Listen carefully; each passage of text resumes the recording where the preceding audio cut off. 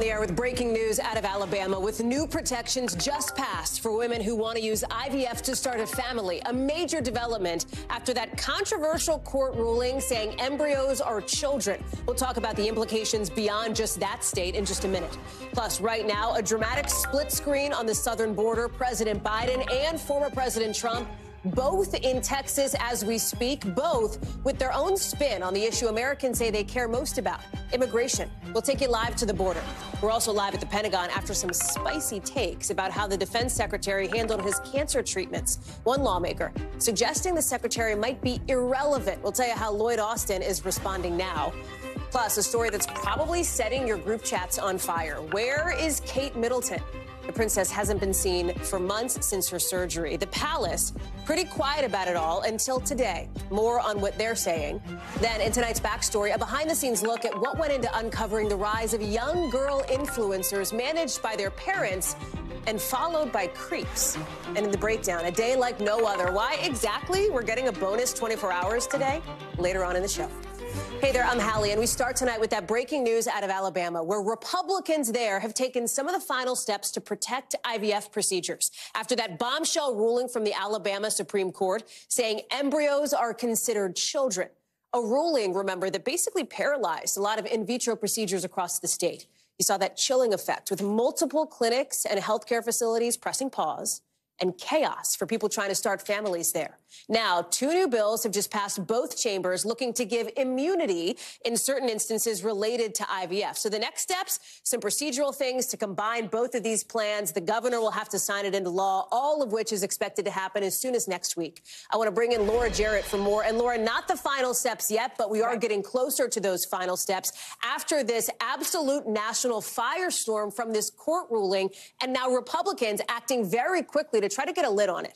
Yeah, within almost a week, Hallie, they've now moved to basically have similar, almost mirror images of each other, both the House and the Senate, coming up with these solutions to essentially immunize the clinics. Because remember, that's what their aim is, to make sure that IVF can resume, to get those procedures restarted, because they're on hold right now, worried about the legal liability that would come from damaging or destroying an embryo, a frozen embryo. And so they've passed similar bills that essentially say no action, suit, or criminal prosecution can result from the damage of that embryo. So it sort of tries to address, and I think they recognize this is sort of a temporary Band-Aid fix to the immunity question for the clinics. But what it doesn't answer, Hallie, is the harder question, which is, when does life begin? Are frozen embryos children? Because if frozen embryos are in fact children, as the highest court in the state of Alabama has said, then you can't just destroy them. And that's what the court sort of was teasing out, and what led to, again, all of this turmoil. These bills don't answer that harder question, Hallie. And when you call it a temporary Band-Aid fix, Laura, what does that mean? How temporary is it? In other words, are we looking at this to patch things up for IVF patients in Alabama for months, for years, for how long? I think the lawmakers realize this maybe gets them through a couple months to be at least get IVF restarted. But even in sort of the heated debate that went on today, everyone seems to recognize, again, there's a longer-term solution and certainly some legislation that needs to go a little bit deeper than this. But what they just hope is that at least the clinics will restart and the shipping companies will restart, because that's what's causing all of the outcry right now, is people literally can't get procedures when they were in the middle of, about to do an embryo transfer. Laura Jarrett covering all this for us tonight. Laura, thank you so much. Appreciate it. We have some other developing news with a split screen on the border, because for the first time this year, we're seeing President Biden and former President Trump basically head-to-head on the issue that Americans say they care most about right now, immigration. These two top candidates, 300 miles apart, one in Brownsville, that's President Biden, one in Eagle Pass, that's Donald Trump. This is only the second time that President Biden has visited the border, his first stop there in more than a year. And in just the last 10 minutes, he is telling Donald Trump to get behind his border bill. Instead of playing politics with the issue, why don't we just get together and get it done? Let's remember who the heck we work for. We work for the American people, not the Democratic Party, the Republican Party. We work for the American people. Mr. Trump squarely putting the crisis at the president's feet on an issue that he feels like he owns. He's comparing it to this country being at war. The United States is being overrun by the Biden migrant crime. It's a new form of vicious violation to our country. So here is the gut check on where things actually stand. It is true, based on Border Patrol data, that border encounters are up. You see the split from the Trump to the Biden administration. It is also true that Republicans, with Mr. Trump's blessing, blocked a bipartisan border bill backed by the White House that would have added a lot of resources people working on the border say they need. The whole thing, though, listen, people are really frustrated about this. Look at this. When people talk about the most important problems facing the country now, according to Gallup, it's not the economy in general. It's not inflation. It's not government generally. It is immigration. Look at that, the top issue for folks. And the person that they say they trust more, Donald Trump, by a pretty big margin over President Biden. Dasha Burns is live for us in Eagle Pass, Texas. So those are the messages that we're getting from President Biden, from former President Trump. What about the people who are grappling with this humanitarian crisis every day? Well, look, Hallie, I've spent a lot of time talking to folks at the border, and you have this split, right? You have the migrants themselves who, let's remember, these are human beings, and the vast majority of people I've talked to have come across the border, have fled desperate circumstances, often threats on their lives, on their children's lives. But then you have the communities that are living on the border, ranchers, farmers, just citizens and residents in this area who are incredibly frustrated and who say they have seen a change. You know, so many of these people have been under Democratic presidents, Republican presidents across the board. This has been a long time entrenched issue, but they are feeling fed up. Take a listen.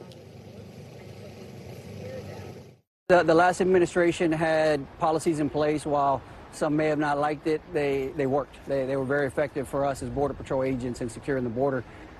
He went ahead and changed everything and didn't have anything in place to handle the overflow, and that's where we're at now.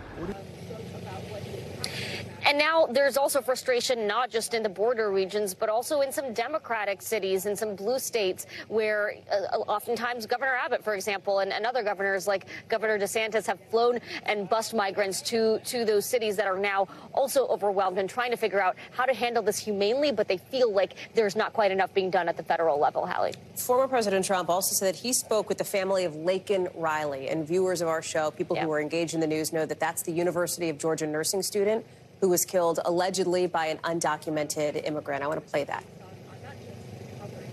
Joe Biden will never say Laken Riley's name, but we will say it and we will remember it. We're not going to forget her. Again, saying that he spoke with her family just yesterday. She, in many ways now, Dasha, has become a symbol after her death for some Republicans who are placing the blame on Democrats here. That's another dynamic at play. That's exactly right. And look, former President Trump has used stories like Riley's to point the finger at President Biden. But I got to point out some important reporting that was done by our colleagues Olympia Sonier and Garrett Haake. They did an analysis of what Trump calls this migrant crime wave and found that that really doesn't quite exist. They found that in states that have taken in the most migrants, that crime has actually dropped in those areas. So while any life lost, of course, is incredibly tragic, the big sort of scary pattern that Trump is trying to paint, the data doesn't necessarily bear that out, Hallie. It's also important, and we talked about it a little at the top of this discussion, Dasha, but it's like Americans care. I mean, Americans really care about this issue, and this cuts across the political spectrum, too. More than 80% of Americans say illegal immigration is a serious problem, and for the first time, a majority of those polled back a border wall. These are real headwinds here for President Biden. Absolutely. And the electorate we've seen in polling over the last couple of years move to the right on this issue. And we're not just talking Republicans. We're also talking Democrats that have moved more center right and have started to really care a lot more about this issue. And that's exactly what former President Trump wants to capitalize on. And he's seen the same polling we've seen, Hallie. Look, despite the fact that he was a major reason why that bipartisan border negotiation failed, he's still polling far ahead of Biden when we ask the question of who's better capable of handling the border. President Trump beats Biden by a long shot. So the majority of Americans still looking to former President Trump and to Republicans, despite all of what we've seen fall apart on the Hill, they're still looking to that party as the better party on this issue, Hallie. Dasha Burns live for us there in Eagle Pass. Dasha, thank you very much for being there. I know we'll talk again throughout the night. Appreciate it. So listen, back here to Washington. Do you remember when the defense secretary was treated for prostate cancer, hospitalized, and nobody knew about it for a couple of days? Lawmakers were furious then, and they are furious today. pushing back on the secretary as he's in front of them for a hearing that got real spicy. Watch some of this. Are you surprised the president didn't call for your resignation? I'm surprised, but are you surprised that he didn't call for your resignation? The president has expressed full faith and confidence in me. The big issue for me here is either the president is that aloof or you are irrelevant. Which one is it, Mr. Secretary? That the president would go 3 days without knowing that his Secretary of Defense is not on the job? It's neither. It's neither, he said. Remember, the Secretary of Defense is now in and out of treatment, facing a lot of questions about how his undisclosed absence, and you see the timeline there, could have affected national security. Remember, the White House was told Austin was hospitalized on January 4th. That's the day that's circled there, but he actually went into the hospital 3 days earlier on New Year's Day. I want to bring in Courtney Kuby, our Pentagon correspondent. Okay, so this is the hearing. Courtney, I feel like the second that we learned about all of this with Lloyd Austin, the question was, boy, when the House hauls him in, right, it's going to be, we're going to see fireworks. That is exactly what we saw. What could actually come of this as the House is looking into what happened here with Secretary Austin? So the reality is there were Republicans who were also calling for accountability here, but at this point, I don't see any scenario in which there actually is accountability. The only thing that's left to do is the Department of Defense Inspector General still has a review or investigation that's ongoing, but that is not likely to yield any accountability either, Hallie. So what we've seen this week is the DOD released a summary of their classified review into this entire hospitalization, secretive hospitalization, and more looking at the procedures and the notification, how that was handled by Secretary of Staff and how it should have been handled. And there's some new guidelines and policies that will go into place, some of them which are already being followed right now, out of that review. But we know very little more detail about what actually occurred on January 1st and throughout that week until we were told here in the press corps on Friday, January 5th, of the Secretary's hospitalization. And then remember, it was still days after that before we even found out why he was hospitalized or that he had been diagnosed with prostate cancer more than a month earlier. So today's hearing, though, we didn't learn a whole lot of new detail about the timeline. But one thing that I found really fascinating from today, Hallie, is for the first time we heard Secretary Austin say on at least 2 different occasions that he expected his staff would handle the notifications. He said that he believed that he was a patient and that his staff would notify the appropriate agencies of his hospitalization, even pointed out at one point, Hallie, that he didn't even have a phone and that he was the patient in the hospital. But that being said, we still heard from him over and over that he assumes responsibility and accountability because of being the head of the Pentagon here, Hallie. The key part of the questioning, and you heard it in that line of questioning that we played from Congressman Banks there, is could his absence have affected the chain of command, national security, the issues that the military has to deal with all the time? Because this is Congress and because politics is at play, you saw some Democrats coming to the Secretary's defense. Let me play that. We were doing everything that we needed to do to meet the national security needs of this country. And if members of this committee incorrectly imply otherwise, they are merely giving aid and comfort to those adversaries that they claim to care about confronting. So give us a reality check on that front, the national security piece of it. So we have heard over and over, including today from Secretary Austin, that there was no lapse in the command and control, that as soon as it was clear that he didn't have the ability to communicate with his staff in a way that he would need to as a Secretary of Defense, then his powers, his authorities were transferred to his Deputy Secretary Hicks. But look, Hallie, the reality is we don't have a very specific, I mean, I'm talking hour by hour timeline of what happened from the time Secretary Austin was taken by ambulance to Walter Reed on the evening of January 1st until he transfers his authorities sometime the next day, we think in the afternoon, to Secretary Hicks. So, yes, they can tell us that there was no lapse in the command and control, but I got to tell you, without that finite detail, I don't know how we can confidently say that is true beyond the fact that they're telling us that, Hallie. That's super interesting. Courtney Kuby, lots more to come on this one. Thank you very much for that. Got to show you this wild scene out tonight in Texas where the biggest wildfire in that state's history is ripping through the panhandle. But look at this. Snow on the ground. Snow falling on some of these burnt out buildings, burnt out cars. A total 180 from the heat that helped fuel this fire, as that has now become deadly. You got crews trying to take advantage of some of this cooler weather, a little bit less wind to try to get some control. People are now starting to return to their homes to see what, if anything, is left. And for some people, the answer is just not much. We basically have lost everything. This is the only pair of pants I've got. The shirt. That's it.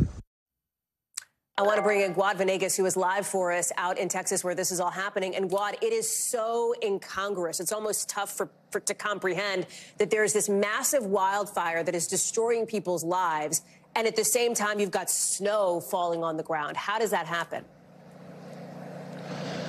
Hallie, it's the weather in the Panhandle. I've been speaking with authorities, and they said that's exactly what causes a lot of these fires, because it's windy, the weather changes a lot, the conditions go from cold to hot to windy to not windy.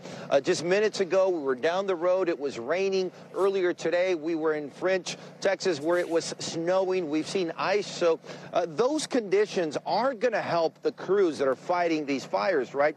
But, you know, when I asked the public information officer how that is going to help, he said to me, well, you got to keep something in mind. These fires burn for so long and they burn so hot that it would take days of rain for that to be put out. You see this hill behind me. Earlier, we were down there when it was raining, and we saw some of those logs, some of those trees still burning with some smoke coming up as the rain was coming down. The public information officer telling me it's parts like that that will remain hot even with the rain. It's still cold, but now it has stopped raining. And you talk about the destruction. I want to show you, this is one of the houses here in Canadian Texas, and this is what's left of some of these homes after the fire came through. It only took minutes, the owner told me, from the moment where they saw the flames down at the bottom of the hill and when they had to evacuate, seeing the fire coming up to this area. So the weather will help, but they do expect the conditions to change. The temperature is supposed to rise, and we do expect more windy conditions, which will complicate things for the fire crews, Hallie. We know that already one woman has been killed in this fire, which, again, the biggest one that Texas has ever seen. The scary thing here is that officials say they haven't even started searching some of the spots where they need to get into. That's correct. So we have 4 major wildfires that are still burning in Texas. One of those is the largest one in the state's history, right? The Smokehouse Creek fire that has burned more than 1 million acres, just that fire alone. So unfortunately, we have a report of one person that died in that fire. She's been identified as Joyce Blankenship. Earlier today, we were able to speak to her son, Paul, who said this about losing his mother. She was a good mother. She always took care of us, made sure we were fed and had everything we needed. We also know that Joyce was a former substitute teacher, an 83-year-old grandmother that has died as a result of these wildfires. And meanwhile, Hallie, there's a lot of people in these communities here in Canadian and also in Fritch, where a lot of the houses burned down in one of the communities, that are now returning to find this. But yesterday, when we were there, a lot of them were at an evacuation center, and the authorities weren't allowing them to come back to their homes because it wasn't safe. So today, they will be returning to find something like what we see here, where the house burned down completely, Hallie. Guad Venegas live for us there in Canadian Texas. Guad, thank you very much for being on the ground there and bringing us some of those stories. Back here in Washington, you're about to see the moment that the House of Representatives officially kicked a potential government shutdown to another day. On this vote, the yeas are 320, the nays are 99. 2/3 being in the affirmative, the rules are suspended, the bill is passed. Let me put that into plain human English for you. This is the House deciding, you know what, actually, we are not going to deal with this today. They're pushing the deadlines again. You see the big X's there on the original deadlines. One of them was tomorrow at midnight. Now we're talking March 8th and March 22nd, when we're going to need to see some kind of a longer-term deal. The House Speaker, Mike Johnson, promising to slash the budget. Look, the appropriations process is ugly. Democracy is ugly. This is the way it works every year, always has. There will be real cuts to non-defense discretionary spending, because that's what was agreed upon and that's what we're going to adhere to.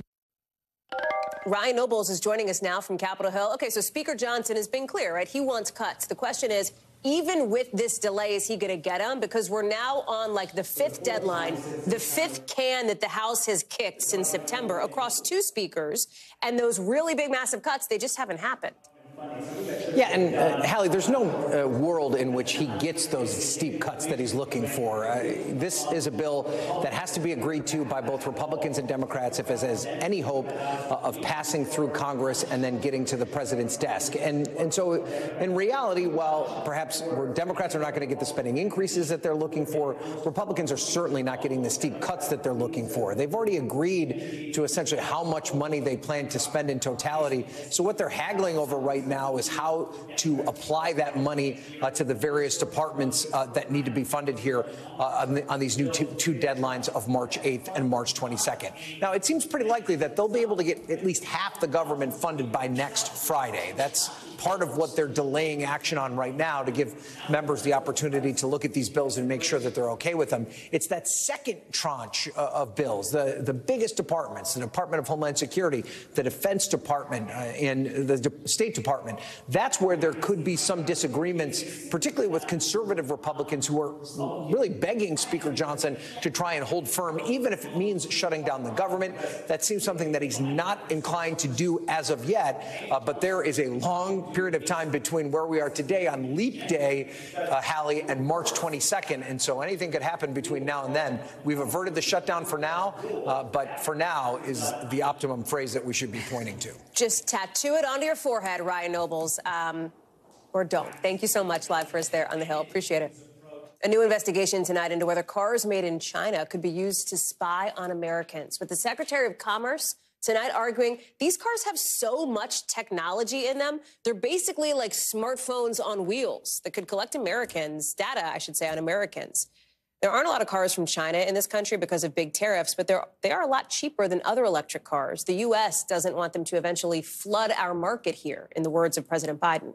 I want to bring in Andrea Mitchell, who is covering this one for us tonight. So, Andrea, the White House says that this is like a national security issue, potentially. Explain that. Exactly. Well, Gina Raimondo has been warning about this threat, and Commerce Department now has the authority, when they see national security threats in technology, to take action. So she's telling me that she can actually ban these cars, the software. They're exploding. They've now passed Tesla. One of their sellers is the biggest worldwide seller. They're at 9% of the European market, up to 9% there. Very few sold here, but the software is what's available. And now they're trying to get around the tariff problem by assembling them in Mexico. So I asked Gina Raimondo, the secretary, with this investigation, which is going to take about 2 months, and then they'll make the decision. She'll make the decision. I asked her, what is the threat when you get in the car? Here's what she said. Imagine a world in which there are, for example, millions of cars, Chinese cars on U.S. roads, collecting this data every minute of every day on millions of Americans and sending that back to Beijing. This isn't the steel and the wheels. This is the software and the sensors. And so she said they can be operated remotely. So if they were flooding the market, Beijing could remotely stop millions of cars all over American roadways with the flip of a switch. That's the national security issue. I said, is this just protectionism? It's an election year. The auto workers, Michigan, battleground states, the drill. She said, no, this is not protectionism. This is not doing a favor for the automakers. This is national security. And under national security, she can take the action. So it is not a trade issue. The Chinese Foreign Ministry says this is a stretch of the interpretation of national security. So what would a timeline look like on that, Andrea? You make the important point. It's not like we're seeing these Chinese cars as commonly as we see Teslas on the road, right, outside our offices here. But Well, she says it's not long term. Okay. It's around the corner. And certainly, according to Phil LeBeau, CNBC's great auto expert, who's down in Chile right now at a Chinese car sales plant down there.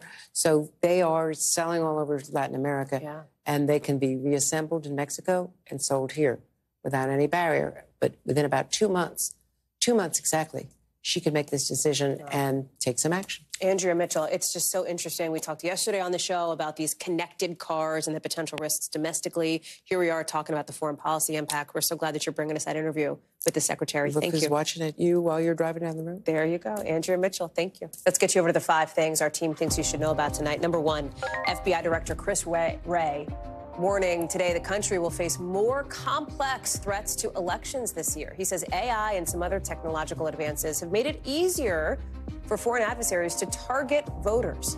Ray is also suggesting the FBI would share information about threats it sees this year. Number 2, a new CDC report says there were an average of 488 deaths every day from too much drinking at the height of the pandemic.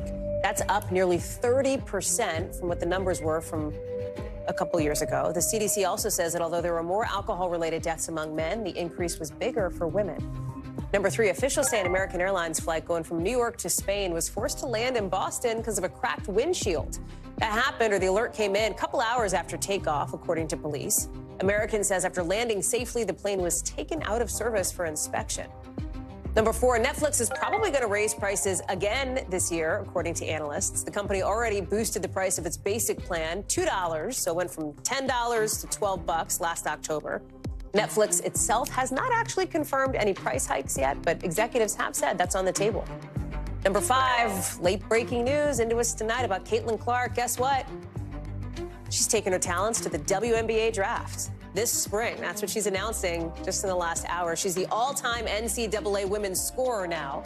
She says it is impossible to fully express my gratitude to those who have supported her basketball journey. The draft is going to happen mid-April after the end of the college basketball season. And boy, she's got a lot of season left in her. We'll see if she breaks the men's scoring record this weekend. Go Caitlin Clark, man. Queen. Speaking of royals, Kensington Palace is now responding to all the speculation over Princess Kate Middleton's absence from the public eye, although short on details here. You have the spokesperson today putting out a statement saying that Kate is doing well and that her team will only provide significant updates in what seems to be a response to the days of growing questions now about where she is. Remember, the palace says she's recovering from a planned abdominal surgery and has said since the beginning that she's not going to come back to the job until after Easter at the end of March. But Kate, arguably one of the most famous people in the world, has not been seen in public since Christmas. And just a couple days ago, her husband, Prince William, pulled out of a memorial service for his godfather at the last minute because of a personal matter. So all of that together. Like, if you exist on the internet at all, you have probably seen it. Like some of the guesses, some of the baseless conspiracy theories about where Kate could be, what might have happened to her. Let's bring in Matt Bradley here, who's covering this for us. And Matt, like, listen, any human has any right to recover in private, and Kate Middleton certainly has that. But this is one of those instances where the palace, which is sort of notoriously tight-lipped about things relating to the royal, plus no sightings of Kate, has people really wondering what's going on here. Yeah, I mean, Hallie, one of the really interesting things is that, it was kind of the internet meme machine that forced this statement from the palace. As you mentioned, nothing has really happened here. The palace hasn't said anything. It was just this rise in memes and conspiracy theories on the internet and jokes, pretty funny ones, to be honest, that really pushed the palace in order to actually make this statement. So this is just, and you could almost sense it in some of the language of that statement. It was almost a little bit impatient, a little bit annoyed. There was kind of a tone to it. And there has been a lot of speculation online, and it's because of the events that you mentioned. But this kind of tit for tat between all of the meme makers on the internet and the palace was pretty interesting. And kind of extraordinary, Matt. I mean, there's plenty of stuff on the internet about the royals all the time, and the palace sure doesn't respond to all of it. No, never complain, never explain. This has been their MO for so long. But Hallie, these aren't regular royals. These are cool royals, and they aren't really the same mode of Queen Elizabeth II, who recently died. Of course, she was pretty private about her health, and her father died without anybody in the entire country knowing he had cancer. He didn't even know his diagnosis. So this is kind of a different royal family than all of that, when they used to keep everything super tight. And you're seeing the big thing now, King Charles, he's going around talking about his own experience with cancer, and he's doing it in such a public way. You're talking about the last statement you had on the last story on Oprah Winfrey. It's almost in that mode that we're seeing now, and that's kind of why this silence is so deafening, especially for royal watchers who are used to seeing and hearing from the royals every couple of days. This really is startling because these people are pretty open. Hallie? Matt Bradley live for us there in London. Matt, thank you very much for that. When we come back, how long an American detained in Russia is going to have to stay behind bars after this ballerina's appeal in Siberia got denied? Plus, Gaza health officials say dozens of people were killed while waiting for food, waiting for help. What Israel is now saying about why it happened, and the new response from President Biden tonight.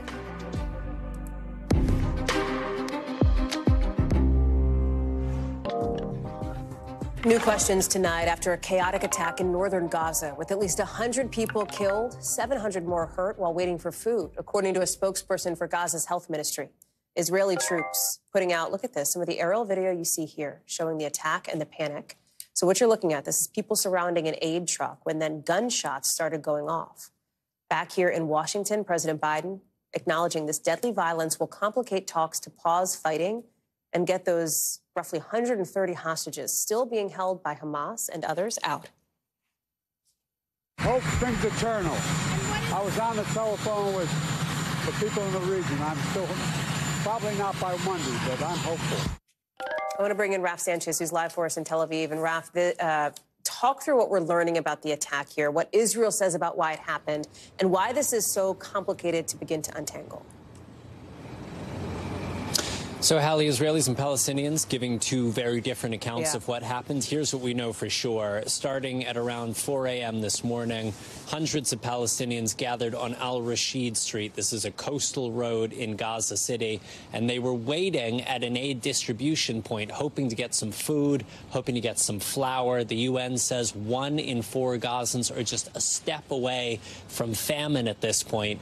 A Palestinian eyewitness says that Israeli forces at a checkpoint started shooting at that crowd before any of the trucks arrived, and then continued shooting later as the crowd surged towards those trucks. As you said, the Palestinian Authority says more than 100 people were killed. Hospitals in northern Gaza flooded with gunshot victims. The Israeli military is telling a different story. They are saying most of the dead were killed in a stampede in the chaos around the trucks. Some of those people may even have been run over by the trucks themselves, and they're saying their forces opened fire only at a very specific group of people who were threateningly approaching their position. Now, I asked an Israeli military spokesman earlier, do you have any evidence to support that claim that your forces were being threatened? Any drone footage, any head cam footage? They said they had nothing to provide at this point. As you heard the president say, he fears, other fears, that this will complicate what were already very difficult ceasefire negotiations that, Hallie, at this point appear to be basically stalled. If there is any cause for optimism right now, it is that the last ceasefire deal back in November was also negotiated during a period of pretty intense bloodshed in Gaza. That said, this is a much bigger deal. It is a much more complicated deal, and it is not clear right now if the two sides can come together and get it done. Hallie. Raf Sanchez live for us in Tel Aviv. Raf, thank you. To Russia now, where a Siberian court is denying an American ballerina's appeal of her detention on these charges of treasons. Ksenia Karolina wanted the court to replace her detention with house arrest, but they said no. She's going to have to stay behind bars until at least early April. Remember, Karolina has been accused of treason for apparently donating something like $51 to Ukraine and posting messages against the war, according to Russian state media. She faces up to 20 years in prison under Russian law. I want to bring in NBC News chief international correspondent Keir Simmons. You are just hearing now from Karolina's boyfriend. What's he telling you? Yeah, that's right. I mean, this is another depressing example, isn't it, Hallie, of an American citizen held in Russia. Ksenia Karolina learning today that she is going to be held for another month. And I suspect, given the other examples, that it will be longer than that. And that's what her boyfriend, who we spoke to in LA today after the decision that her appeal would be rejected, that's what he is having to come to terms with. He's told us about her condition, where she is being held, that, for example, she only is able to shower once a week. Take a listen. And I didn't get my hopes up. I knew this was going to be just like, we're going to need a miracle. But I was so sad to know that Ksenia has to go back there, and that's painful. For $51.80 donation, and I still can't wrap my head around it. For her to be where she is because of a simple donation, because she's kind, you know, I'm battling with it to understand this. And Hallie, I asked him what his message would be to President Putin, and he said She's innocent. She's not a politician, and she doesn't deserve to be in prison. And it's happening on the same day as Putin himself is issuing, this I don't want to say new warning to the West, because it echoes what he's been saying for a long time, right? He wants the West to stay out of the way of his invasion of NATO, his invasion of Ukraine, I should say.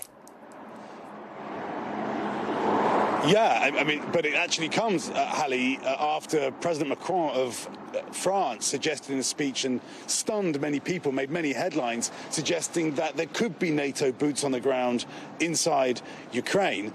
By the way, there's now an argument between Germany and France and the UK after the German Chancellor suggested that there were French and British soldiers in Ukraine already. And then you have President Putin today. And I mean, all of this just underscores, I think, frankly, what diplomatically is a real mess over Ukraine right now. You now have President Putin effectively warning of a nuclear war if what President Macron says he thinks might happen did happen. And now we have the State Department weighing in. Take a listen. It is not the first time we have seen irresponsible rhetoric from Vladimir Putin. It is no way for the leader of a nuclear-armed state to speak. We have communicated in the past privately and directly with Russia about the consequences of the use of a nuclear weapon. That said, we do not have any sign that Russia is preparing to use a nuclear weapon, and we will continue to monitor this carefully.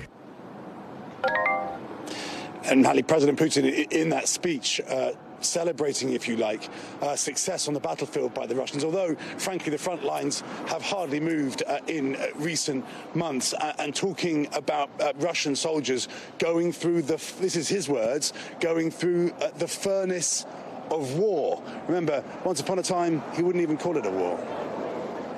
Keir Simmons, live for us from London with a lot of news to cover from that region. Keir, thank you.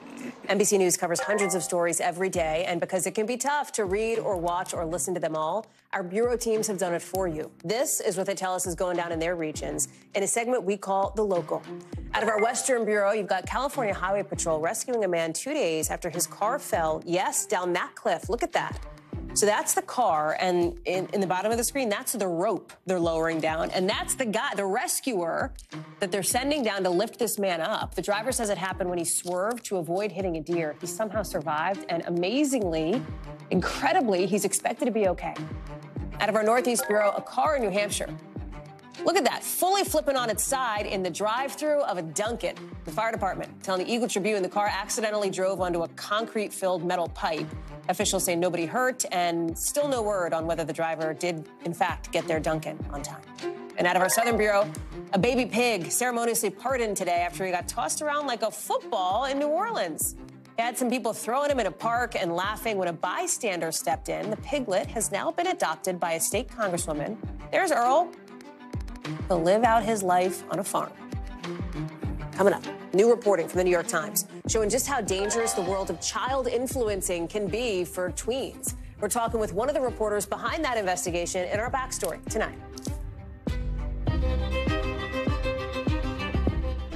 We've got some breaking news to tell you about coming into us from Annapolis. I want to show you a live picture now, aerials, where apparently the Maryland State House is under lockdown for some kind of security threat. That is according to Maryland's Governor Wes Moore. In a new statement from the governor's press secretary, they say there's really not much more information available at the time, but staff members, personnel, people on the ground should shelter in place and listen to directions from any available member of police or law enforcement. So again, some questions on why there has been this lockdown, apparently, of the Maryland State House in Annapolis. You are looking at the feed coming in here from our local station in Baltimore, Maryland. One of the reporters who works for that station has posted a photograph of police with weapons drawn heading inside the building.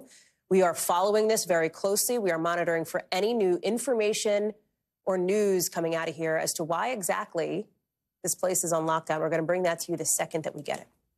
Time now, too, tonight to get to the backstory, our behind-the-scenes look at how a story comes together and how it fits into our bigger picture. And tonight, we're looking at a huge investigation from the New York Times about the rise in popularity of younger girl influencers with social media accounts managed by their parents. These accounts also apparently drawing some pedophiles. And the Times says on some of these accounts, parents actively encourage male admirers. They sometimes even sell them pictures, the Times says. reporting from the paper that speaks to just how dangerous the world of child influencing can be for tweens in a time when a third of preteens want to be influencers, they say. We should note that Meta told our team parents or managers are responsible for the accounts and their content and could delete them anytime, the same thing they told the Times. I want to bring in now Jennifer Valentino DeVries, the New York Times reporter with that story. Let's bring in now Jennifer Valentino DeVries, the New York Times reporter with this story. Jen, we're so glad to have you on, especially given the depth of what you've reported here with you and your team looking at thousands of accounts. At one point in this piece, you write that it's showing disturbing insights into how social media is reshaping childhood, especially for girls with direct parental encouragement and involvement. People can see it there on screen. So it's just a huge investigation. So where did the reporting start for you? What was the impetus for this? So unbelievably, this actually started before the pandemic. My colleague on this piece, Michael Keller, and I were looking into how social media might be affecting young girls and started doing searches on social media platforms of things like tween influencers, you know, to see just how this massive expanding influencer culture might be trickling down to the younger set. And we were finding all of these accounts that were run by parents. I had no idea until we looked at this that there could even be such a thing as a tween influencer. And, you know, we pitched this story, and then I was just looking at one of our pitches, and it was in, you know, January, February of 2020, and I think we all know what happened immediately after that. So there was a lot of news intervening in the meantime, and finally we were able to pick it up again last year and look into this because we still felt it was really important. It's incredible to hear how long this was in the works, right? Whether it was front burner or back burner. How did you keep track of all of this? Because there were so many accounts. There were, I know, a lot of interviews, a lot of sort of background you had to gather, all that material. Yeah, I mean, I think, you know, it was just a massive undertaking. We used a lot of Google spreadsheets and a lot of file folders on our computers. And, you know, I think that was one of the big tasks we had, was just keeping this organized. But it was so important for us to really get the full scope of what was happening rather than just trying to rely on talking with, you know, one or two people. As you talk about these conversations, I know you talk to parents who run these accounts, and one of them, one mom told you in a comment that our team really picked up on. She said she fed a pack of monsters. That's how she phrased it to you. She said that her daughter has written herself off and decided that the only way she's going to have a future is to make a mint on OnlyFans. She has way more than that to offer. That's a quote there. Was it that kind of thing? Was it a comment like that that surprised you most in the course of your reporting? Or was there anything that you reported out that really shocked you about this? You know, I think a lot of this was surprising, and I think that was some of it. And she was not at all the only parent who had been doing this for some time who expressed some sort of regret for at least part of what had happened, and who told us that now that they had been through this, they did not think that children should be on social media in this way at all. You know, I think that I was surprised that, honestly, there are still accounts like this being opened all the time. You know, it was difficult to keep track of just new accounts and people coming into this world. And I think a lot of parents think that they're going into this and influencer culture is really normalized, especially among Generation Z. And, you know, I think some people are just really not aware of how difficult it is to keep kids safe on these platforms. Well, that brings us to the accountability factor, right? Not just for some of these parents, but these social media companies. And that's another huge part of this. Did you find that, as you were trying to get answers on that front, that these companies were responsive to this, to the parents, to your questions? You know, I think that the largest player here is Meta, because this world that we found is really on Instagram, this particular world, partly because that's where the brands are. These kids are really, they're representatives for brands that make things like leotards and children's dance outfits. And those players really want to be on Instagram because that's easier for them. And you know, I think that when we were talking with these, the brands and with Meta, the response was not entirely satisfying. You know, some brands really worked to keep their followers clean but had a hard time, and others, I think, just kind of threw their hands in the air, and it was just, they found it so difficult. Jennifer Valentina DeVries, thank you so much for giving us a look sort of behind the scenes at what goes into a piece like that, one that I encourage folks to read, of course, on the site. Thank you so much for being with us. Thank you. Lots more to come here on the show, including everything you ever wanted to know, but we're afraid to ask about why today is actually February 29th.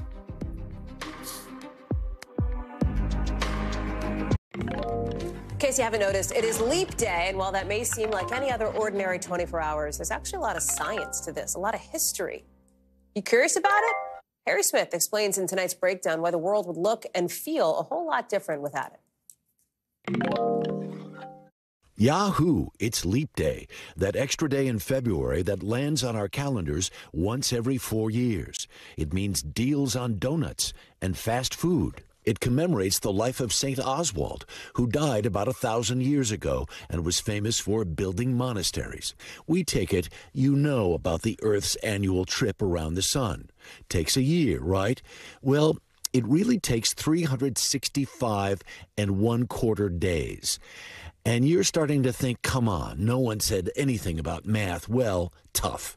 The trip takes 365 days, 5 hours, 48 minutes, and 46 seconds.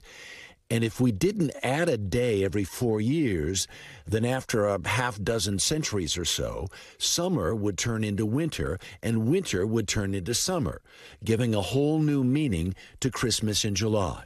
When the ancient Egyptians began measuring time by dividing the year into 12 months of 30 days, they added the 5 extra days onto the end of the year as 5 days of festivals. Party on, Pharaoh. But seriously, to be a leap year, the year number must be divisible by 4. Easy peasy. But that 365-day, 5 hour and 48 minutes and 46 seconds times 4 only adds up to an extra 23.2 hours, not a full 24. So what is a world to do as all those leap days pile up? We occasionally take out some leap days. We only get a leap day in end-of-century years that are divisible by 400. So, for instance, the year 2000 was a leap year, but the year 1900 was not. Got it? Me either. For all you celebrating February 29th as your birthday, you are special. Think of it this way. All the kids you went to school with, kids from your grade, when they turn 100, you'll be 25. Give or take a couple of minutes. Our thanks to Harry Smith for that one. That does it for us for this hour. We've got more coverage picking up right now.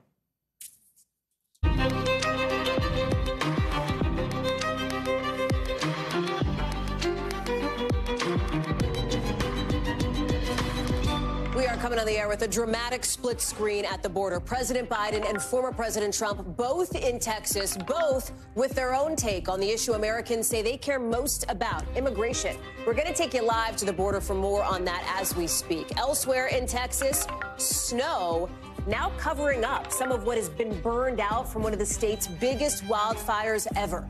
How crews are trying to take advantage of this moment tonight before it starts to heat back up, potentially. We'll take you there live. Then, breaking news in just the last half an hour. The National Guardsman accused of leaking thousands of classified documents, changing his plea to guilty. We'll break down why. Also breaking in just the last 30 minutes, the House of Representatives releasing the transcript now from the deposition of President Biden's son, Hunter. Remember that high-profile deposition behind closed doors? We are getting our first glimpse at what was actually said with our team combing through it right now. We're going to have the highlights in just a sec. And Oprah taking a big name off her favorite things list, if you will, stepping back from Weight Watchers after years as their spokesperson. What it means for the company and for Oprah later on in the show. Hey there, I'm Hallie, and we're starting with that split screen on the border because for the first time this year, we are seeing President Biden and former President Trump head-to-head on the most important issue to Americans right now, immigration. You've got these top two candidates 300 miles apart. You've got President Biden down in Brownsville. You've got former President Trump up in Eagle Pass. It's only the second time that President Biden has visited the border, the first time in more than a year. And in just the last hour or so, he's telling Donald Trump to, hey, get behind the border bill the president's pitching. Watch. Instead of playing politics with the issue, why don't we just get together and get it done? Let's remember who the heck we work for. We work for the American people, not the Democratic Party, the Republican Party. We work for the American people. Mr. Trump, on the other hand, is putting the crisis squarely at President Biden's feet on an issue that he feels like he owns, comparing this moment to the country being at war. The United States is being overrun by the Biden migrant crime. It's a new form of vicious violation to our country. Okay, so here's the reality check. It is true, based on Border Patrol data, that border encounters are way up. You can see the numbers here, the split from the Trump administration to the Biden administration. It is also true that Republicans, with the blessing of Mr. Trump, blocked a bipartisan border bill backed by the White House that would have added a bunch of resources that people working on the border on the ground say they need. The whole thing, the whole issue is making Americans feel really frustrated here, and that cuts across party lines. Polls show that the biggest issue the voters say is most important to them, it is not inflation and the economy, it is immigration. And the person they trust more to handle immigration, Donald Trump, by a pretty big margin over President Biden. Dasha Burns is live for us in Eagle Pass, Texas. And Dasha, this split screen moment we've known for a few days has been coming, right? Donald Trump, Joe Biden, both in Texas, hundreds of miles apart. But our White House team, our reporting from them had suggested that a Biden campaign advisor said they really want to try to crystallize for voters the contrast here, that it was Donald Trump and Republicans who killed that bipartisan border bill, Dasha. Yeah, Hallie, we have reporting that Biden was really going to be, quote, coming in hot against former President Trump. And that's not exactly what we saw from President Biden today. In fact, he invited former President Trump to work with him to lobby Congress to pass that bipartisan border bill. But there wasn't that sort of direct and harsh finger pointing that maybe some Democratic strategists wanted to hear from him. Now, his advisors are also telling us that this was not a campaign stop. This was an official White House visit, but it is emblematic of how seriously President Biden takes this border issue. But I think the split screen here was not just in sort of their visions for the immigration issue, but also the differences in character where, you know, Biden is a man who has made his political career on his ability to empathize and be sort of that Uncle Joe who can come and understand where people are coming from, whereas former President Trump has made his political career out of being a more bombastic, more of that kind of fighter, strongman type of character. And we really saw that on display today. Trump saying Biden's destroying the country while Biden's asking Trump to work with him. And then there are the people who are feeling caught in the middle on this, people who say they're trying to find a better life. Yeah. Tell us more about that piece of it. Yeah, right. In these communities all along the Texas border and other parts of the border in Arizona and California as well, there are the people who are living in these communities, and then there are the migrants who are coming across. And so often, Hallie, you know, we hear the statistics, the numbers of people coming, but we don't often talk about why. And I want you to hear a conversation between our colleague Gabe Gutierrez and one of the migrants he met today. Take a listen. Why did you come to the United States? ¿Por qué viniste a los Estados Unidos? For a better life for my son, because in El Salvador, there aren't any opportunities. For employment, there's nothing. These folks are often fleeing life-threatening situations. At the same time, those aren't the only people who are coming across the border, right? And the people who have been living here have been dealing with this for decades, and they are frustrated. Many of them empathize with these situations. Some of them are angry, but regardless, most of the people you talk to here, wherever they fall on the political spectrum, want more to be done by the federal government.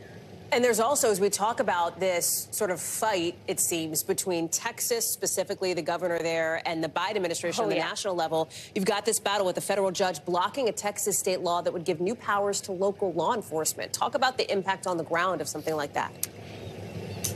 Yeah, that Texas law was aimed at giving local police the ability to arrest and detain migrants who they suspected of coming across the border illegally. Now, that court ruling blocked that, but the folks in Texas here, especially Governor Abbott, he is digging in his heels, saying that they're going to continue to pursue this because they feel that President Biden is not doing enough. At the same time, the White House is praising this decision. But, Hallie, I got to tell you, Eagle Pass, where I am right now, was actually the epicenter of this fight between federal power and state and local power. This is the region where Governor Abbott deployed those floating buoys with the razor wire, where he installed razor wire like what you see behind me all across this part of the border, and where he's deployed thousands of National Guard troops, really using the state power to defend the border, when he's saying President Biden isn't doing enough. But, you know, this is protecting the border. It is federal jurisdiction, and this clash just keeps going, Hallie. Dasha Burns live for us there in Eagle Pass. Dasha, thank you. Also in Texas, a pretty wild scene in the Panhandle, even with the state's biggest fire ever burning through parts of that state. Look at that snow on the ground. Snow, a layer of snow covering just burned out houses, burned out frames of cars. It is a total 180 from the heat that helped fuel this wildfire in the first place. You've got crews now trying to take advantage of at least this break in the hot weather to get some control of this fire, as we're just learning now that an 83-year-old grandmother, Joyce Blankenship, died in her home. You see her here. We've got some people now starting to return to their communities to try to see what, if anything, is left. For some folks, the answer, not much. We basically have lost everything. This is the only pair of pants I've got. The shirt. That's it. I want to bring in Guad Venegas, who is live for us in Canadian Texas, part of the Panhandle there. And Guad, it is not unfamiliar to us to see you covering a wildfire. It does feel unfamiliar to see you covering it in a hat and gloves here. This is clearly not California, where they're more used to these massive fires. This is also in a more rural area. What does that mean for things like resources? What does that mean for things like getting crews to where they need to be? Hallie, I've been covering wildfires for about 7 years, most of them in California, and this is the first time I cover wildfires with cold conditions and with snow. This morning, we started our day in Fridge, Texas, where we were watching some of the crews work on some of the hot spots that were still burning in a neighborhood as the snow was coming down. It's incredible. It's a bit surreal, but that's what the weather is like here in the Panhandle in Texas. Officials here tell me that the weather changes all the time. The wind will come from one direction one day, a different direction the next, and that's one of the reasons why these wildfires spread so fast. Now, we do have some good news. It's been announced that more resources are coming in to help the fire crews here. President Biden said they're sending air tankers, small planes, and helicopters, and also federal firefighters. Now, that, along with the change in temperatures and in weather, is going to help. But there's something to keep in mind. As I spoke to one of the public information officers earlier today, when we were standing under the rain, we saw some of these burning hotspots, and what he told me is that it would take days of rain for some of these hotspots to stop burning.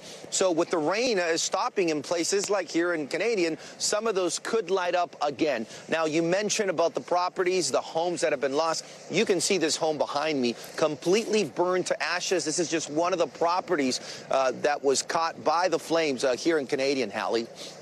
The scary thing, too, here, Guad, is that because of what you've described, where this fire is spreading, and the fact that people are only starting to be able to return home, we don't even know how bad the destruction is yet. In a lot of these places, and a good example is a Fridge. There's a whole community there where the fire already went through, but there's so many hot spots as of this morning.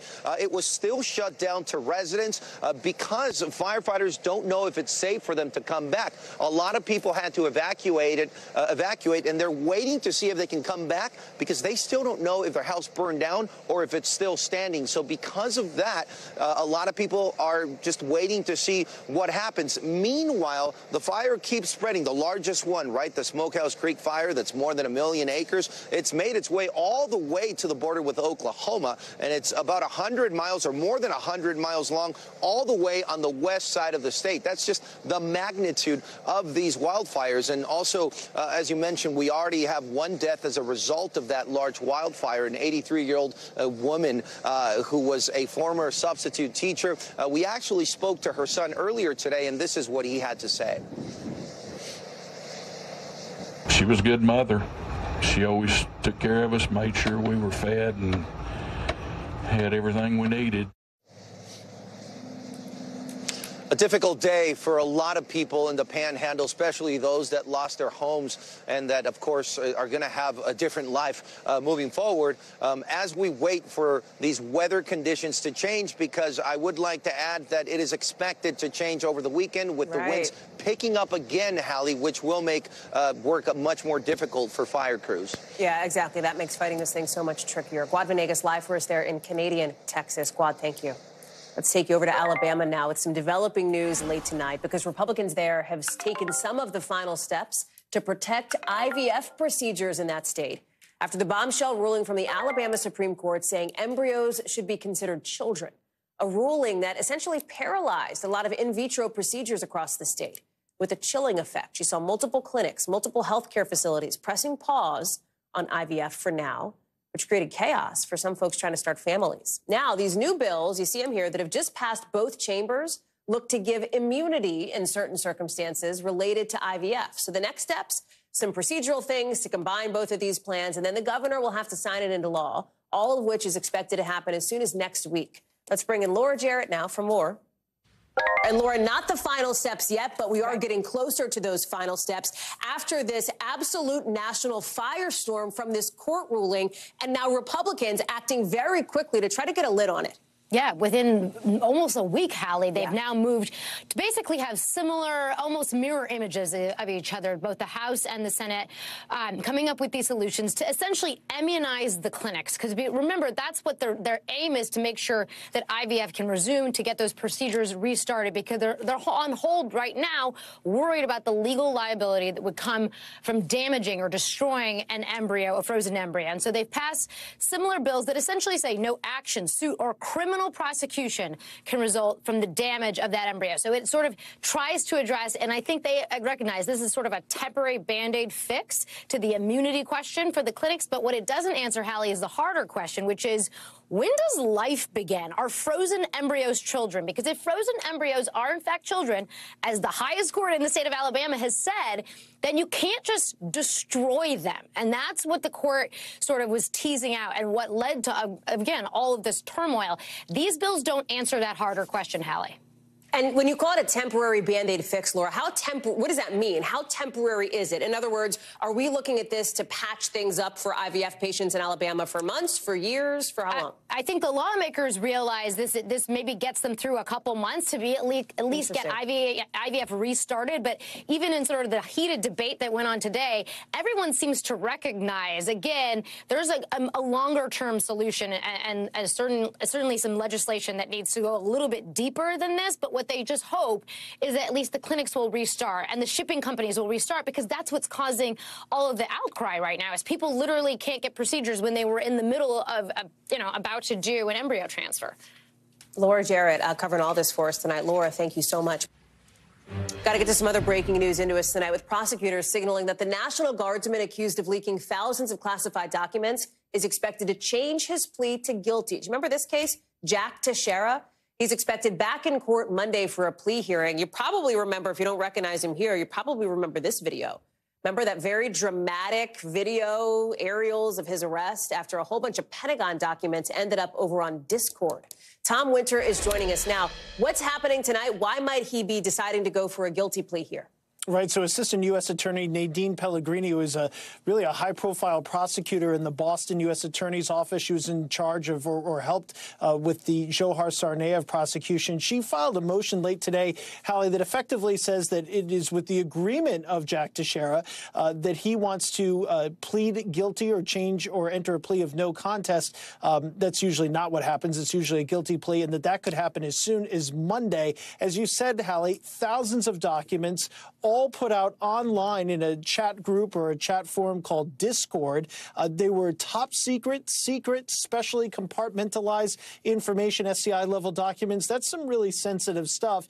And it was from Russia and Ukraine. There were also some information that was put out there at the time detailed to intelligence gathering capabilities involving South Korea and Israel. So we're not exactly talking about what the French prime minister had for lunch. This is pretty serious stuff. Yeah. And if you may remember, shortly after this arrest, and you're looking at video from it last April, it was mid-May, in this arrest being made by FBI SWAT back then. It was mid-May when a judge agreed that he posed a serious flight risk and has ordered him detained throughout the entirety of the time waiting up to this potential trial, which now apparently, Hallie, once the judge agrees to this hearing, will not happen and will result in what appears to be a guilty plea. Tom Winter, thank you very much. Got it. And in a night of more breaking news here in the 6 o'clock hour, coming out of Capitol Hill in the last hour or so, the transcript from Hunter Biden's hours-long closed-door meeting with lawmakers just 24 hours ago. Such a high-profile moment with the president's son, there he is, showing up on the Hill after Republicans in the House of Representatives asked him to answer some questions because of the inquiry that they're launching into his dad, the president. We heard a lot about what happened from people inside the room. Now there's a reality check from the actual words spoken from these documents. Ryan Nobles is on Capitol Hill for us. He's been digging through this over the course of the last 20 minutes since we've received it. We're hearing from Hunter Biden's team that they're glad. It sounded like they said they wanted a quick and full release of the transcript. That is what we are seeing now today. Ryan, what are we learning from it? Yeah, first off, this is pretty remarkable that they were able to turn the transcript of this deposition around so fast. In general, both legal teams need the opportunity to go through it to make sure that every sentence is accurate, every period is in the right place, every punctuation is appropriate. So it's not an easy task. The transcript is over 200 pages, and it haven't obviously read the entire thing, but we have a team reading through it right now. And my general sense from just skimming through it here in the last 25 minutes or so is that this is largely what we expected. This is members of the committee pestering Hunter Biden about his business interactions, asking him very specific questions about what they would deem to be suspicious business transactions that Hunter Biden was a part of, and then trying to find a way to link those business transactions with his father, either through his brother, either through other business associates, using communications that may have had that could vaguely be connected to his father or, insinuating that his father was involved in it. And each and every time Hunter Biden is asked about any sort of link to his father, he flatly denies under oath that his father was ever involved in any of his business practices.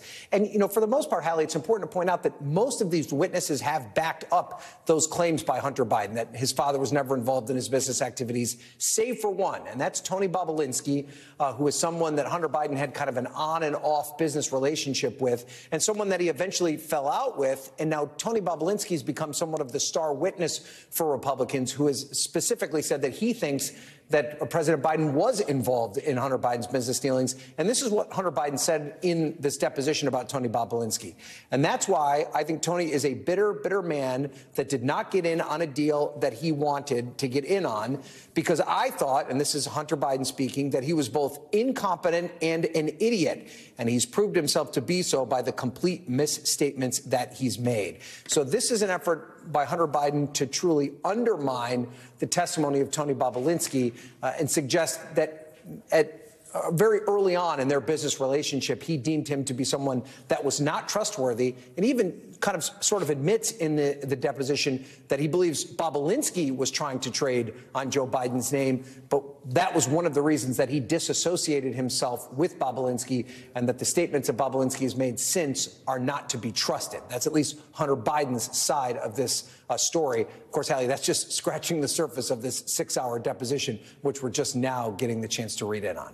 Big picture, though, Ryan, what does this mean for the impeachment inquiry against President Biden? Well, I spent a good portion of today talking to Republicans, first of all, about the deposition and about whether or not they think the impeachment inquiry could go forward. The first thing I discovered is that many of these Republicans, some of them who sit on these two committees, told me that they don't really see any value in bringing Hunter Biden to testify in public. And that's pretty remarkable given how much they insisted that that happened. But then secondly, many of these same Republicans, many of them whom actually believe that the president should be impeached, believe that it's got absolutely no shot of actually happening. There were 3 different Republicans that I spoke to today who all told me that they do not think that the President Biden will ever be impeached. 2 of them said they should have the vote, but the vote will fail. One of them said they shouldn't even go forward with it. That is kind of the growing sense that you're getting, that this impeachment inquiry is stalled, and there's nothing about this Hunter Biden deposition that's going to change that. Ryan Nobles, live for us there on the Hill, following a lot of different threads. Ryan, thank you very much for bringing us that late-breaking development tonight. Appreciate it.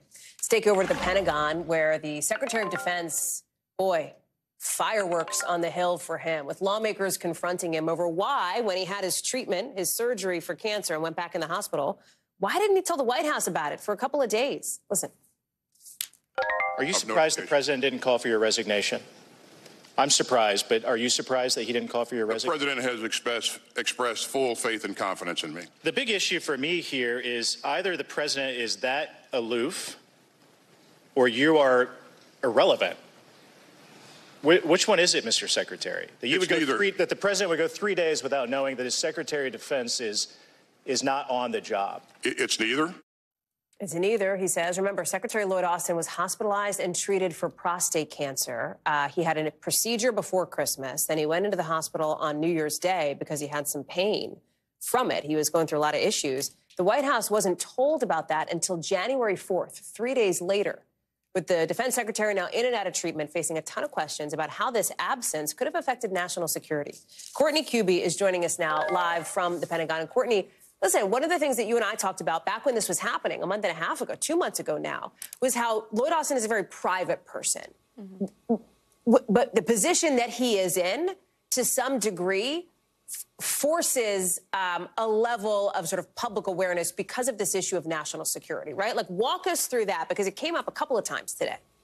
Yeah, that's right. And you may remember that a few weeks ago, he actually did a briefing here in the Pentagon where he talked about when he got that diagnosis. He called it a gut punch. And he said his first inclination was just to keep it quiet, to hold that information tight. And he didn't even want to tell anyone about it because he didn't want to burden other people with it. Well, I mean, in sort of a true twist of irony here, his decision very early on not to tell anyone about it has really led to this massive amount of disclosure that he's had to make in the form of briefings, now this 2 hours of testifying today. But you're right, that the major point of contention today was exactly why was it that not only Secretary Austin, but really more his staff here at the Pentagon, why did they not feel it necessary to notify the White House and President Biden of Secretary Austin's hospitalization for 3 days? And I got to tell you, Hallie, we did not get an answer to that. We saw a lot of testy, fiery back and forths, like the one that you just showed here on the show.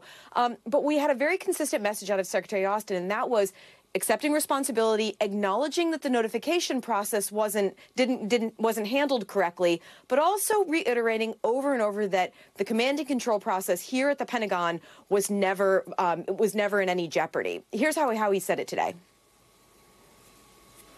Again, we did not handle this right, and I did not handle it right.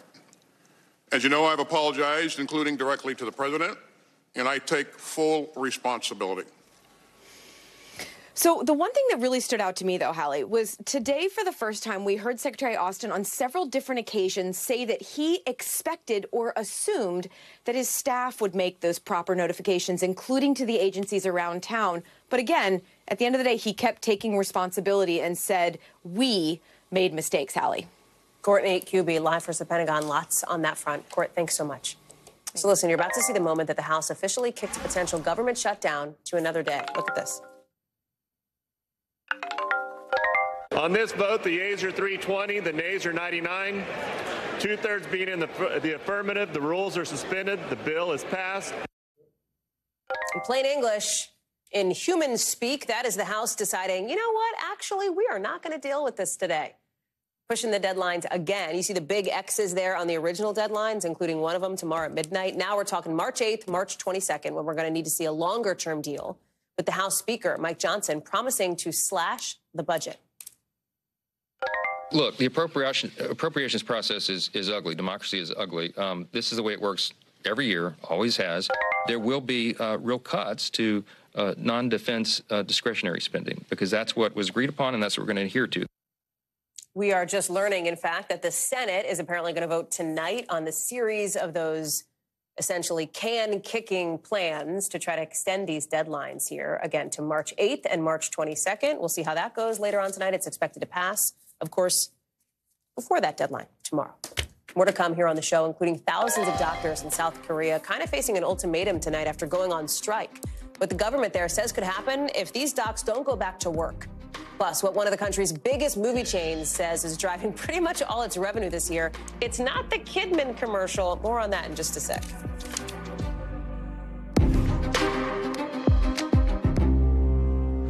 Over to the 5 things our team thinks you should know about tonight. Number 1, we told you about that police lockdown of Maryland's State House in Annapolis in just the last hour or so. We're now learning from police it was because of a threat that was phoned in.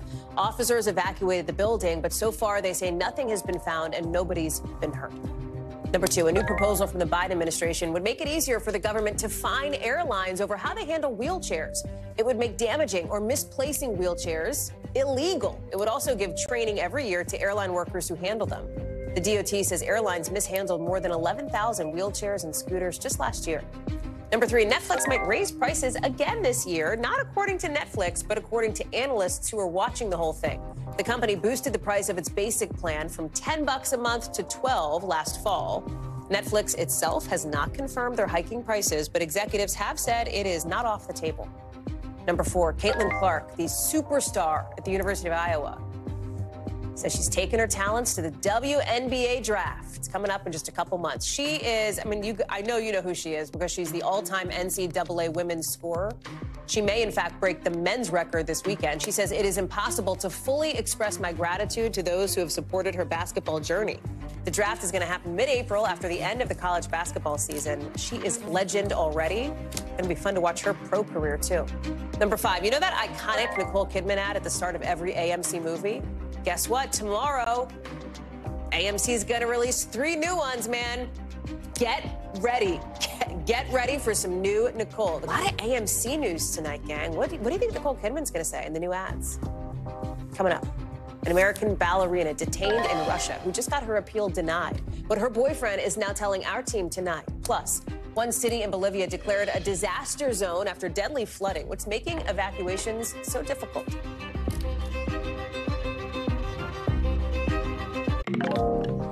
New questions tonight on a chaotic attack in northern Gaza with at least 100 people killed, 700 more hurt while waiting for food, according to a spokesperson for Gaza's health ministry. Israeli troops, we're going to show you here, putting out this aerial video you're looking at, showing the attack, showing the panic with people surrounding an aid truck when gunshots started going off. Back here in Washington, President Biden acknowledging this deadly violence will complicate talks to pause fighting and get the 130 hostages being held currently out. Listen. Hope springs eternal. I was on the telephone with the people in the region. I'm still, probably not by Monday, but I'm hopeful. I want to bring in Raf Sanchez now, who's live for us in Tel Aviv.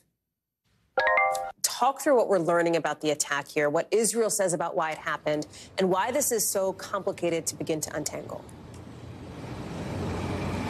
So, Hallie, Israelis and Palestinians giving 2 very different accounts of what happened. Here's what we know for sure. Starting at around 4 a.m. this morning, hundreds of Palestinians gathered on Al-Rashid Street. This is a coastal road in Gaza City, and they were waiting at an aid distribution point, hoping to get some food, hoping to get some flour. The UN says 1 in 4 Gazans are just a step away from famine at this point.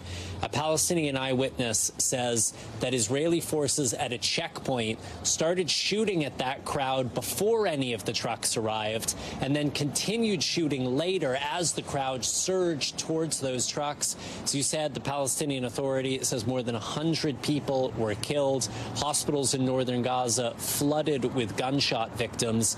The Israeli military is telling a different story. They are saying most of the dead were killed in a stampede in the chaos around the trucks. Some of those people may even have been run over by the trucks themselves. And they're saying their forces opened fire only at a very specific group of people who were threateningly approaching their position. Now, I asked an Israeli military spokesman earlier, do you have any evidence to support that claim that your forces were being threatened? Any drone footage, any head cam footage? They said they had nothing to provide at this point. As you heard the president say, he fears, other fears, that this will complicate what were already very difficult ceasefire ceasefire negotiations that, Hallie, at this point appear to be basically stalled. If there is any cause for optimism right now, it is that the last ceasefire deal back in November was also negotiated during a period of pretty intense bloodshed in Gaza. That said, this is a much bigger deal. It is a much more complicated deal, and it is not clear right now if the two sides can come together and get it done. Hallie. Raf Sanchez live for us in Tel Aviv. Raf, thank you. To Russia now, where a Siberian court is denying an American ballerina's appeal of her detention on charges of treason. Ksenia Karolina wanted the court to replace her detention with house arrest, but turns out she's going to have to stay behind bars until at least early April. Karolina, remember, is accused of treason for donating just about $51 to Ukraine and posting messages against the war, according to Russian state media. She faces up to 20 years in prison under Russian law. Keir Simmons is joining us now. You are just hearing now from Karolina's boyfriend. What's he telling you?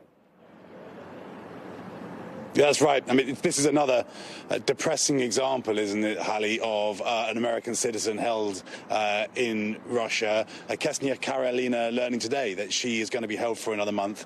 And I suspect, given the other examples, that it will be longer than that. And that's what her boyfriend, who we spoke to in LA today after the decision that her appeal would be rejected, that's what he is having to come to terms with. He's told us about her condition, where she is being held, that, for example, she only is able to shower once a week. Take a listen. And I didn't get my hopes up. I knew this was going to be just like, we're going to need a miracle. But I was so sad to know that Ksenia has to go back there, and that's painful. $51.80 donation, and I still can't wrap my head around it. For her to be where she is because of a simple donation, because she's kind, you know, I'm battling with it to understand this. And Hallie, I asked him what his message would be to President Putin, and he said she's innocent, she's not a politician, and she doesn't deserve to be in prison. And it's happening on the same day as Putin himself is issuing, you know, this I don't want to say new warning to the West, because it echoes what he's been saying for a long time, right? He wants the West to stay out of the way of his invasion of NATO, his invasion of Ukraine, I should say. Yeah, I mean, but it actually comes, Hallie, after President Macron of France suggested in a speech and stunned many people, made many headlines, suggesting that there could be NATO boots on the ground inside Ukraine. By the way, there's now an argument between Germany and France and the UK after the German Chancellor suggested that there were French and British soldiers in Ukraine already. And then you have President Putin today. And I mean, all of this just underscores, I think, frankly, what diplomatically is a real mess over Ukraine right now. You now have President Putin effectively warning of a nuclear war if what President Macron says he thinks might happen did happen. And now we have the State Department weighing in. Take a listen. It is not the first time we have seen irresponsible rhetoric from Vladimir Putin. It is no way for the leader of a nuclear-armed state to speak.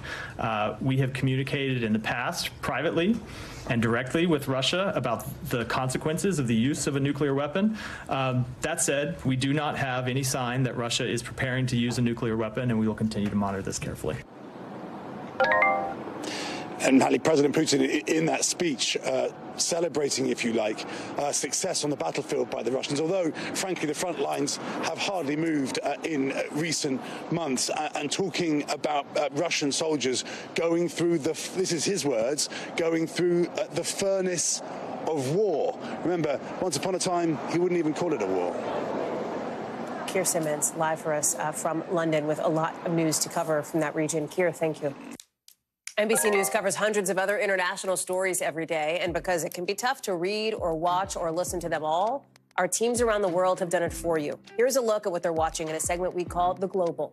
Out of Bolivia, disastrous floods, deadly floods, killing at least 40 people, forcing hundreds of families to evacuate this area. You see it here in the Amazon, dozens of homes underwater, people using boats to get around, some people trying to get away, running into some trouble because the international bridge between Bolivia and Brazil is also nearly covered with water from a nearby river. Out Out of South Korea now, it is Friday morning there, and that means that it is past a government deadline for junior doctors to go back to work. If they don't show up, their medical licenses could end up suspended. They could even face prosecution as soon as next week. Remember, we told you about it. Thousands of medical interns or residents walked off the job more than a week ago, protesting the government's push to boost med school enrollments. And out of Italy, Pope Francis, he is back in meetings today after a whole bunch of medical checks yesterday. Remember, he's 87. He's been dealing with the flu. Holy Week, his busiest time of the year, is only about a month away. Coming up here on the show, a huge investigation by the New York Times showing just how dangerous some of these child influencers' social media accounts can be for kids. But the reporter behind the story says surprised her most. Next in tonight's Backstory.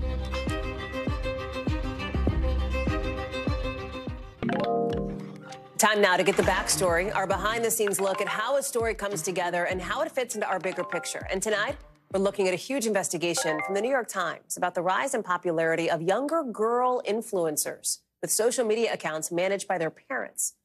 These accounts apparently also drawing some pedophiles. And the Times says on some of these accounts, parents actively encourage male admirers, sometimes even sell them pictures, the paper says. Reporting from the Times that speaks to just how dangerous the world of child influencing can be for tweens at a time when a third of preteens want to be influencers. We should note Meta told our team that parents or managers are responsible for the accounts and their content and could delete them anytime. The same thing they told the Times. Let's bring in now Jennifer Valentino DeVries, the New York Times reporter with this story. Jen, we're so glad to have you on, especially given the depth of what you've reported here with you and your team looking at thousands of accounts. At one point in this piece, you write that it's showing disturbing insights into how social media is reshaping childhood, especially for girls with direct parental encouragement and involvement. People can see it there on screen. So it's just a huge investigation. So where did the reporting start for you? What was the impetus for this? So unbelievably, this actually started before the pandemic. My colleague on this piece, Michael Keller, and I were looking into how social media might be affecting young girls and started doing searches on social media platforms of things like tween influencers, you know, to see just how this massive expanding influencer culture might be trickling down to the younger set. And we were finding all of these accounts that were run by parents. I had no idea until we looked at this that there could even be such a thing as a tween influencer. And, you know, we pitched this story, and then I was just looking at one of our pitches, and it was in, you know, January, February of 2020, and I think we all know what happened immediately after that. So there was a lot of news intervening in the meantime, and finally we were able to pick it up again last year and look into this because we still felt it was really important. It's incredible to hear how long this was in the works, right? Whether it was front burner or back burner. How did you keep track of all of this? Because there were so many accounts. There were, I know, a lot of interviews, a lot of sort of background you had to gather, all that material. Yeah, I mean, I think, you know, it was just a massive undertaking. We used a lot of Google spreadsheets and a lot of file folders on our computers. And, you know, I think that was one of the big tasks we had, was just keeping this organized. But it was so important for us to really get the full scope of what was happening rather than just trying to rely on talking with, you know, one or two people. As you talk about these conversations, I know you talk to parents who run these accounts, and one of them, one mom told you in a comment that our team really picked up on. She said she fed a pack of monsters. That's how she phrased it to you. She said that her daughter has written herself off and decided that the only way she's going to have a future is to make a mint on OnlyFans. She has way more than that to offer. That's a quote there. Was it that kind of thing? Was it a comment like that that surprised you most in the course of your reporting? Or was there anything that you reported out that really shocked you about this? You know, I think a lot of this was surprising, and I think that was some of it. And she was not at all the only parent who had been doing this for some time who expressed some sort of regret for at least part of what had happened, and who told us that now that they had been through this, they did not think that children should be on social media in this way at all. You know, I think that I was surprised that, honestly, there are still accounts like this being opened all the time. You know, it was difficult to keep track of just new accounts and people coming into this world. And I think a lot of parents think that they're going into this and influencer culture is really normalized, especially among Generation Z. And, you know, I think some people are just really not aware of how difficult it is to keep kids safe on these platforms.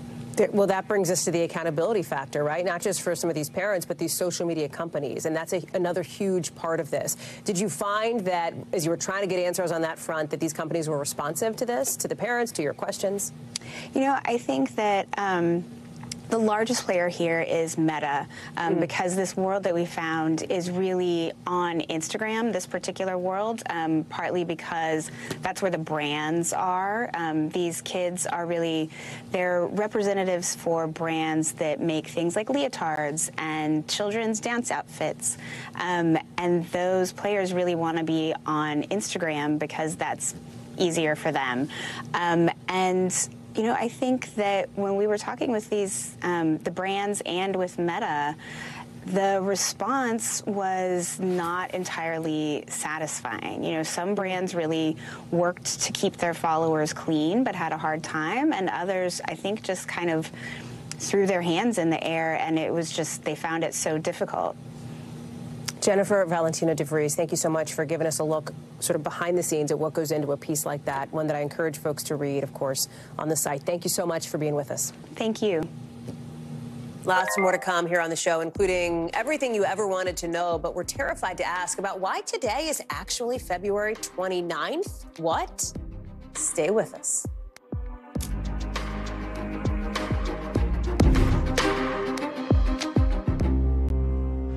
In case you haven't noticed, it is Leap Day, and while that may seem like any other ordinary 24 hours, there's actually a lot of science to this, a lot of history. You curious about it? Harry Smith explains in tonight's breakdown why the world would look and feel a whole lot different without it. Yahoo! It's Leap Day, that extra day in February that lands on our calendars once every 4 years. It means deals on donuts and fast food. It commemorates the life of St. Oswald, who died about 1,000 years ago and was famous for building monasteries. We take it you know about the Earth's annual trip around the sun. Takes a year, right? Well, it really takes 365 1/4 days. And you're starting to think, come on, no one said anything about math. Well, tough. The trip takes 365 days, 5 hours, 48 minutes, and 46 seconds. And if we didn't add a day every 4 years, then after a half dozen centuries or so, summer would turn into winter, and winter would turn into summer, giving a whole new meaning to Christmas in July. When the ancient Egyptians began measuring time by dividing the year into 12 months of 30 days, they added the 5 extra days onto the end of the year as 5 days of festivals. Party on, Pharaoh. But seriously, to be a leap year, the year number must be divisible by 4.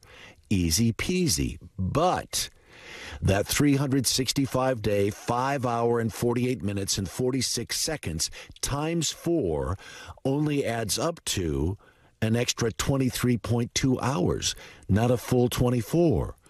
So what is a world to do as all those leap days pile up? We occasionally take out some leap days. We only get a leap day in end-of-century years that are divisible by 400. So, for instance, the year 2000 was a leap year, but the year 1900 was not. Got it? Me either.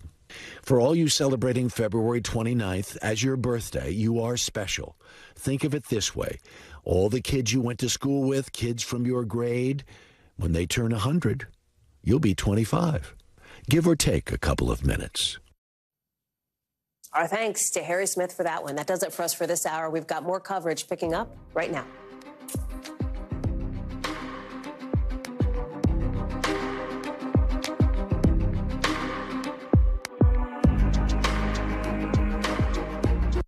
Thanks for watching. Stay updated about breaking news and top stories on the NBC News app or follow us on social media.